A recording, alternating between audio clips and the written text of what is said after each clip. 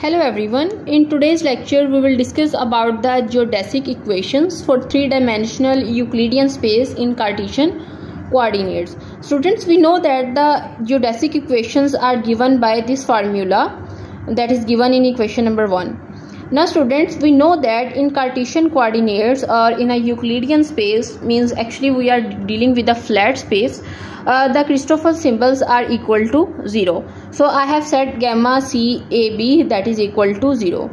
That means if I substitute equation number 2 in equation number 1, then I will get this one, like x double dot c is equal to 0. Now students, you know that we are talking about three-dimensional space. That means as you know, c is a free index, so the variation of c will be 1, 2 and 3. And you know that in 3 dimension we have 3 coordinates that are given by x, y and z.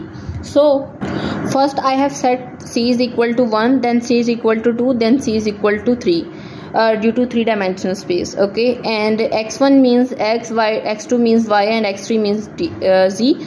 So if we simplify it further after integration, then we will get these 3 equations. Okay, so we can also write these equations as these ones, and these are known as the geodesic equations for 3-dimensional Euclidean space in Cartesian coordinates. This is all about this lecture. Thank you so much.